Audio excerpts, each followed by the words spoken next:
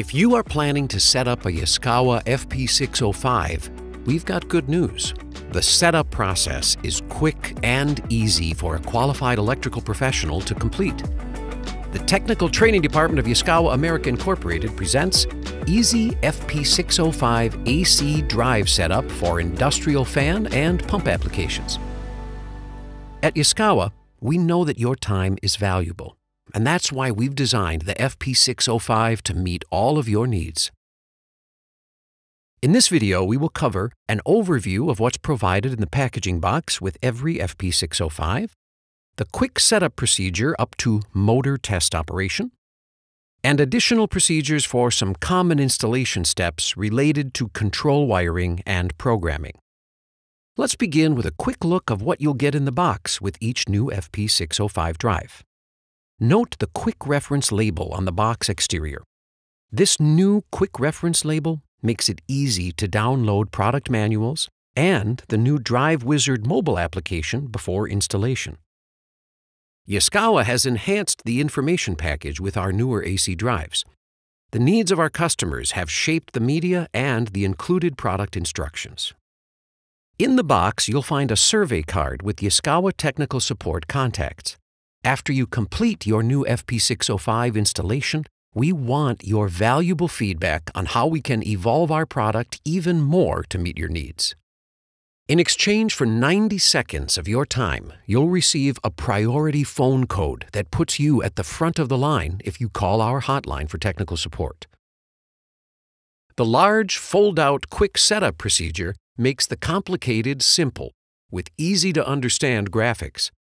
The procedure focuses on the tasks that all of our customers will do with AC drives. You'll also find the installation and primary operation manual. Use this document if you need more details to support what's in the quick setup procedure. And a mounting drilling template is included with all FP605 models through and including the 143A drive. Now we'll show you how easy it is to start up a new FP605 AC drive using the included instructions. With 10 simple steps, startup of your FP605 will be quick and easy. Later on, we'll also touch on additional procedures for some common applications related to control wiring and programming. We're about to demonstrate the procedure to set up an FP605 drive, but first, make sure to read the safety instructions carefully before you install, wire, or operate this product. Safety is always critical when dealing with high-power circuitry. Wear gloves, safety glasses, an arc flash-rated coat, and hearing protection. All electrical work should be performed by authorized personnel with appropriate startup training. A proper lockout-tagout process is absolutely essential, so you'll need lockout-tagout equipment. And it's also a good idea to gather all the tools required so things go smoothly throughout the process. In this startup, we'll be using Yaskawa's UL Type 1 certified enclosure, model FP65 U2011 AFA.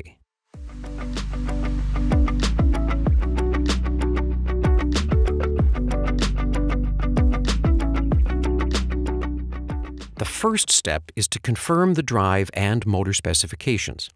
Drive information can be found on the label on the side of the drive and the front cover. Motor specifications can be found on the motor nameplate.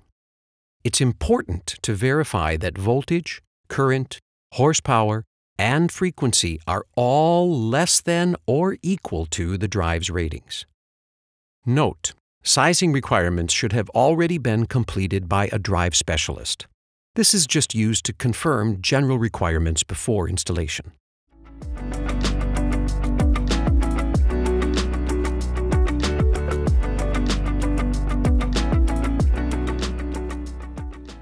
Then, in Step 2, confirm the correct drive installation environment. There are multiple enclosure types for the FP605 with different ratings for environmental protection, so be sure to reference your drive's manual before installation. This includes, but is not limited to, temperatures, humidity, elevation, vibration, and pollution that the FP605 could be exposed to.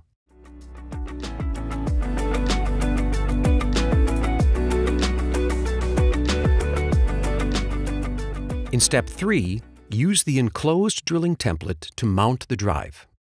Yaskawa offers mounting templates, mechanical drawings, and 3D models to assist installation planning and to ensure the proper mounting points. Be sure the template is level before marking the mounting locations. The FP605 features keyhole-style mounting to make installation quick and easy. Mounting clearance information is provided for installation of a single drive or multiple drives.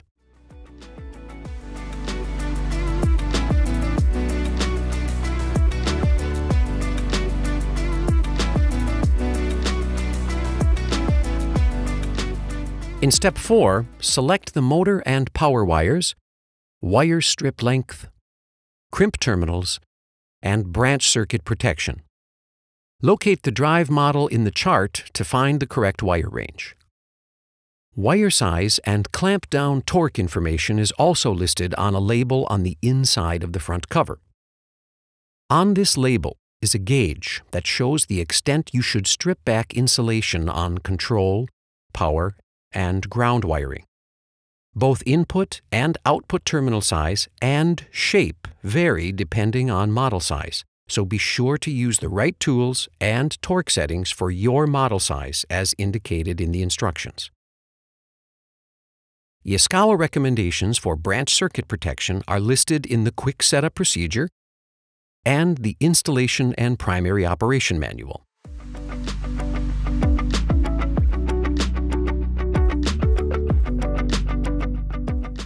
Step 5 involves removing the keypad and front cover and reinstalling the conduit bracket for non-cabinet installations.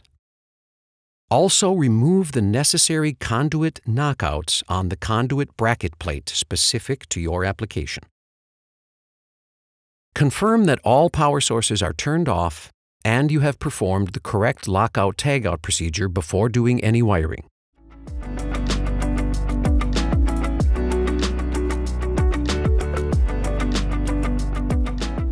In Step 6, install the motor wiring and power wiring. Once all power is deactivated and locked out, connect the motor ground to the drive's ground terminal. Then wire the drive output terminals U T1, V T2, and W T3 to the motor. Be sure to separate line power wires from motor wiring using conduit or cable tray dividers. Connect the incoming supply wires to drive input terminals R L1, S L2, and T L3. Don't forget to connect the incoming ground source. Note, if installing multiple drives, follow the grounding graphic shown. Once you've completed and verify all of the wiring connections, continue to Step 7.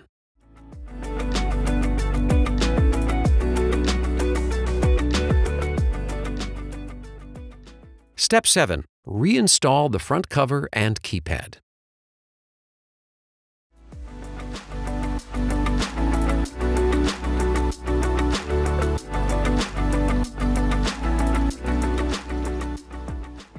Then in Step 8, you can energize the drive and confirm that it's ready. Activate the incoming power supply switch to energize the drive. You'll see the digital operator and LED status ring light up on the front of the FP605. Look for the initial setup screen and an illuminated ready light. If you see a fault or alarm indication, reference the troubleshooting instruction in the Quick Setup Procedure and Installation Manual.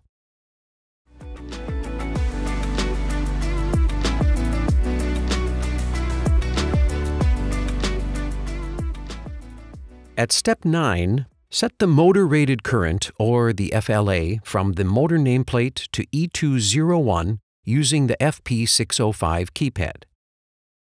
We will program the motor rated FLA current from the motor nameplate into the drive to protect the motor from overload conditions. This is the minimum step required to operate an induction motor. The goal in this exercise is to run the motor briefly to check for correct motor rotation. Start by exiting the initial setup screen. Press the F2 key and then press F2 again to gain access to the menu. Use the arrow key to scroll to Parameters, then press Enter. Scroll to the E-Motor Parameters group and press Enter. Then scroll to E2 Motor Parameters and press Enter. E201 Motor Rated Current will be highlighted. Press Enter again and use the arrow keys to adjust to set E201 to the correct motor nameplate value and confirm by pressing Enter. Press F2 to return to the home screen. You have now completed setting motor rated current and motor overload protection on the FP605.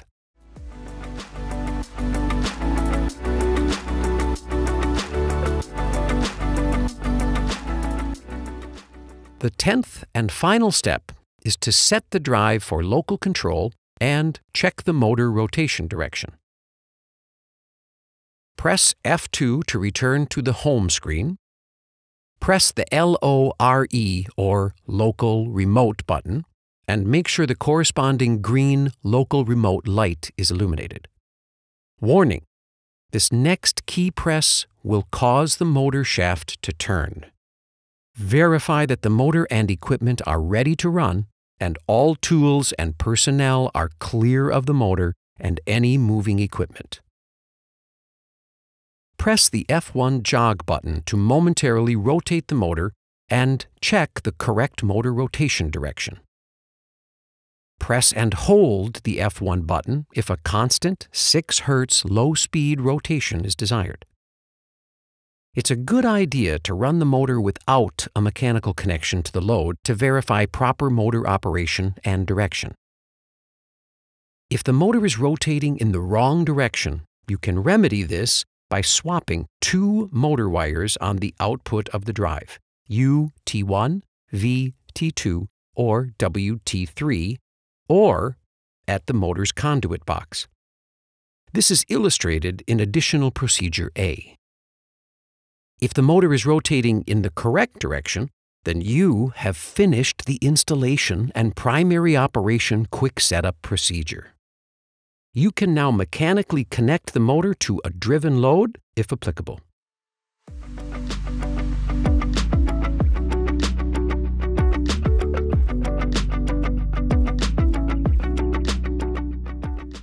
Now we will touch on some additional procedures for some common installation steps related to control wiring and programming. These procedures may or may not apply to your specific application. However, they are very common application configurations for the drive. Additional information in sections B, C, and D focus on the control circuit. You can see the layout of the connections, the jumper and switch options for analog and communication selections, and a connection diagram with I/O terminal functions. Additional information sections E and F are for setting the drive's frequency reference and run command source. You can find settings for the drive's frequency reference and run command in the menu under Parameters in the B application group under B1 Operation Mode Selection. Frequency reference options in B101 include analog inputs, Modbus communications, optional PCBs, pulse train input, or user input from the keypad. Refer to the FP605 technical reference for more information if needed. The analog wiring shown includes speed pot, 4 to 20 mA, 0 to 10 volt DC, and even a 2-wire transducer. The run command settings are set using parameter B102. The options include digital input, Modbus communications, optional PCB, which includes Ethernet IP, Modbus TCP IP, and Profinet, or the keypad. We focus on the digital input selection when utilizing 2- or 3-wire control. 2-wire control uses a maintained contact closure, while 3-wire control is typically used with momentary push buttons. Some additional information includes parameter groups, frequently used parameters, and troubleshooting resources. Well, now it's time for everyone's favorite segment, review questions. Review question number 1, which button is used to jog the motor to check the motor direction? The F1 button is used to jog the motor at speeds up to the drive's default 6 Hz limit. Review question number 2. If you would like to switch the frequency reference selection, what parameter is used to adjust this? The answer is B101, with possibilities including analog inputs, Modbus communications, optional PCBs, pulse train input, or user input from the keypad. Well, we told you that setting up your FP605 for fan and pump applications would be fast and simple. If you need assistance, we are just a phone call away. If you have any issues with startup, call 1-800-YASKAWA for 24/7, 365 customer service at no charge. Be sure to have your serial number available for a faster response time. We make the complicated simple. Flexibility, sustainability, and ease of use. These are the hallmarks of the FP605 AC drive, an extension to Yaskawa's robust line of variable speed drives. At Yaskawa, we do everything in our power to make each experience with us better than the last. Because to us, it's personal. To learn more about the FP605, visit yaskawa.com/FP605. And thanks for watching.